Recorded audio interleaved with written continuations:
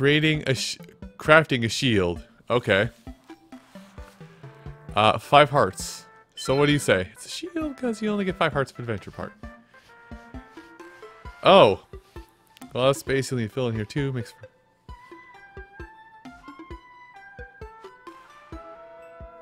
Oh. Clever. Nice call to the beginning of the dungeon. Or the beginning of the game. Well. I really don't know how to be tactful about this, so I'm just going to do it this way. So, I'll see you guys on the other side when I have chosen my... well, everything.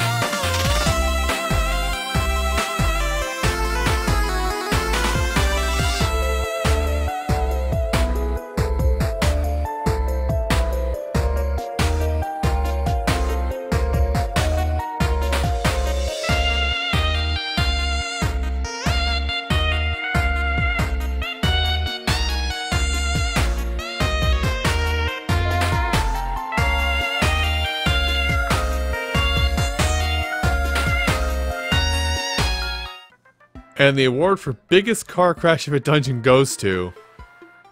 my god, well, you know, I could do something here. Hold on. No, we're not done yet. I just had an idea because I just used this entrance a bit ago. Where is the one with the single left exit? Yes. And then transform this into just a treasure room. Nah, not that one. Sure, that one. There you go. Biggest car crash of a dungeon. So the fun thing is, I think I unintentionally made this with way many more keys than is actually necessary to complete it. But I'm still gonna, excuse me, do it anyway. All right. The stipulation I put on it. So I can go up into this room, but I don't think I do a dang thing in here, just because there's nothing in here at all. So then I think it forces me to do this boss fight here. Also, I think I have 2 Hinoxes as bosses in this dungeon. Oh well. Hi. Hi. Whoop! Hey, no, that's not cool. Okay. Cute. No laughing. This is no laughing matter, young man. I thought the blue Hinox was the toughest Hinox. I didn't think that one was gonna be... I didn't think that was gonna be as resilient as it was. But yeah, I have 12 locked doors. Unintentionally, I have 12 locked doors and 16 chests. Oh, that worked. Well, because I trust how I built this dungeon, I'm gonna do something dumb. Ready for dumb move number uno? Touch. I'm gonna open it for the sake of opening it. That's it. Now, I'm pretty sure most people who look at a dungeon or are better at design dungeons than I am will probably look at this and go, oh god, that is horrendous. What did you do?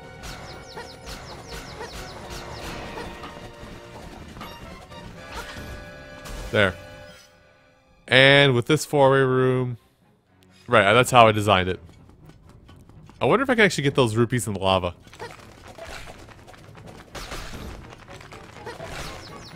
Huh. Neat. And I do think this is structured in such a way where I do have to collect every single treasure here. So I know last dungeon I said I had a proposition for you guys, but I have totally forgotten what that proposition was. Probably something about dungeon making in some regard. I guess I would almost say, like, you know, what's your guys' dungeons and whatnot?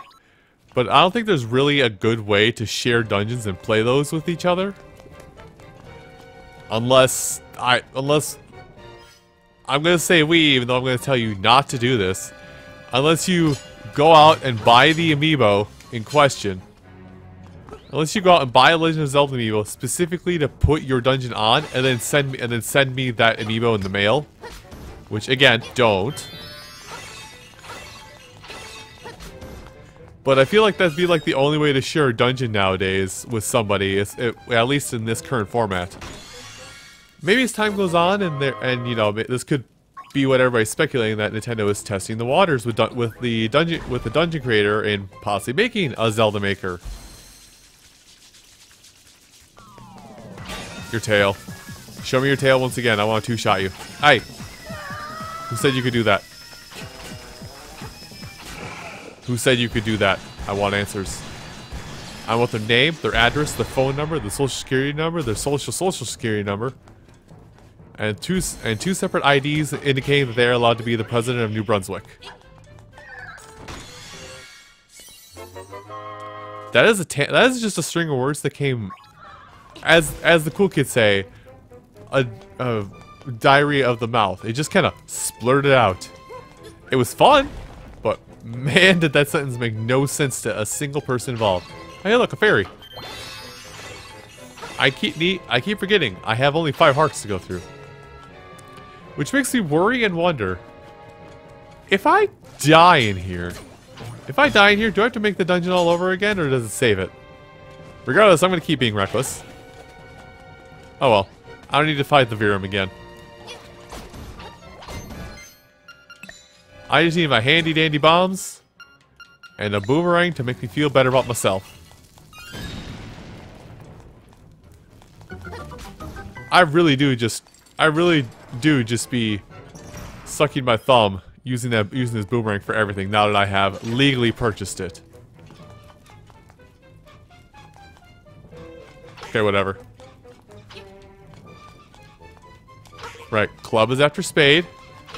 There. I feel better about myself already.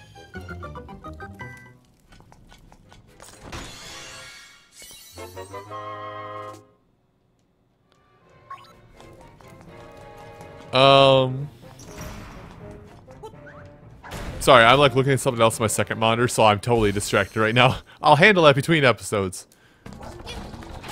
Right, I should jump first. Listen, Slime Man, you're gonna need to stop moving. Were you actually given a proper name, by the way? I just thought of that.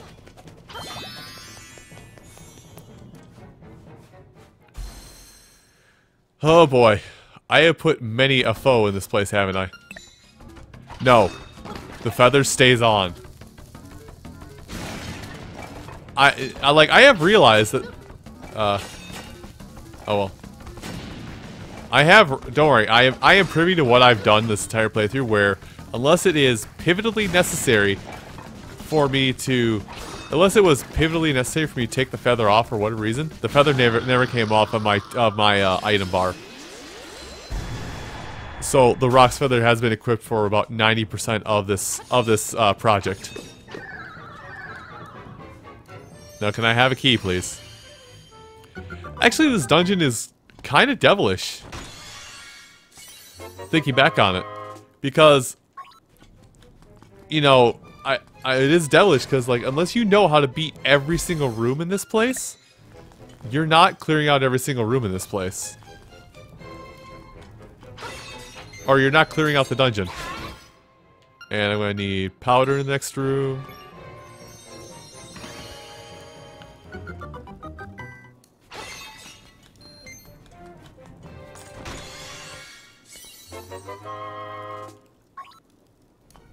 So I unintentionally made a really smart puzzle. Can I get two with once? Yeah, I can. Bop. Beep. I do like this. I'm getting more into this. Like, free flow creativity is not exactly my forte. By the way, that's the nightmare key, which we got to come back for later. Free flow creativity is not really my thing, but when I'm like giving a divining rod of sorts to work with, hey, who said you could do this? I think I'm floating, by the by. Like when I'm given constraint-based creativity, like, hey, do this thing, do this dungeon, or do this thing with this specific pattern laid out, I can usually come up with something. But if it's just like, hey, here's an easel, go. What? Also, I literally put this room where it is because I literally had to make a room with a lock here, and I couldn't find anything else that was like suitable. To be 100% honest with you, you know, as the cool kids say, keeping it 100. I really do feel like I'm trying to be the cool uncle half the time I say stuff. Excuse me, that's my ball. My ball. Thank God you're not like the Oracle games where you will teleport the ball to you if I'm holding it for too long. That is something that will happen, and I know I bring up the Oracle games a lot in this project. To answer the question, yes, I would like to play the Oracle games. When am I gonna do it? I still don't know. It will happen at some point. Keep your pants on. Keep your pants on. I'll get to it eventually, don't worry. I just don't know when. Considering right now my mental plans, I got a lot of... I only have a few games where I can... I only have a few games planned right now where I can kind of do things willy-nilly. Yep, ow. But yeah, I only have a few games planned at the moment where, like, I can do a blind project. Or I can do, like, my normal, I know what I'm doing, I'm guiding. I lost my train of thought in the middle of that chest opening, wow. In my normal shtick of guiding everybody through a dungeon, like I have done for the past 10 years now, like, I am unfortunately running low on those games.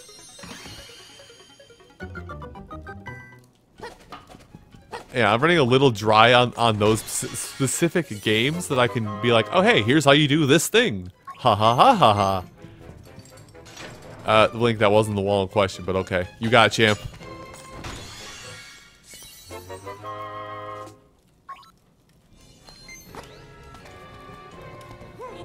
Sorry. I had a yawn there. I must not be all in my proper headspace to record this today or something.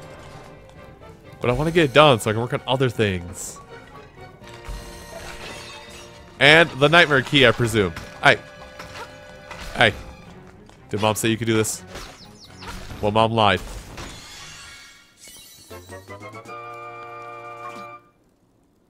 Alright, now just head back to the Nightmare's lair, and hopefully the game won't crash on me again. Again, doing that cool kid, saying the cool kid phrases, keeping it 100 with you. I have never had my Switch crash on me while I've been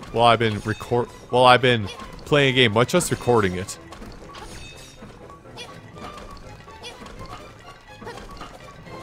Oh, well, there we go. I feel like I like using that room in that way where I just block off, where I do just flat out block off the way back to the Nightmare's lair with the door where you have to clear the tiles. I don't know if that's just happenstance that it keeps happening that way or what.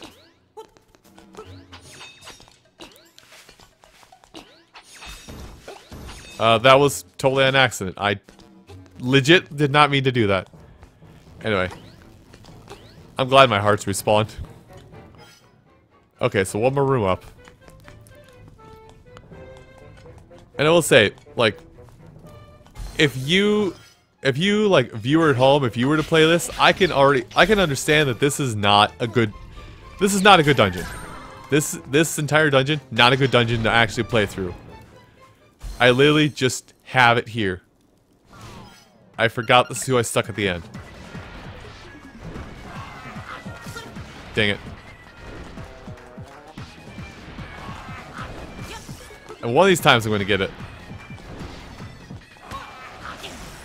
I'm going to get maximum value out of this thing too. Could we... I'm eventually going to get it. Hold on. Come here. Ugh. Got him.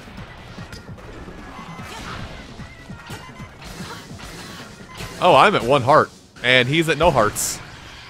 That would have been embarrassing to go through all this and then just die right at the last second. Well. I have made a shield. Alright, what do I get? Still get 300 rupees. So this is all optional stuff through and through. But I'm still enjoying it. But I'm going to have to call it on this one for now. So next time on Legend of Zelda Link's Awakening, the remake, we'll come back, we'll do more of Dompe's challenges. I'll see you folks next time. Take care.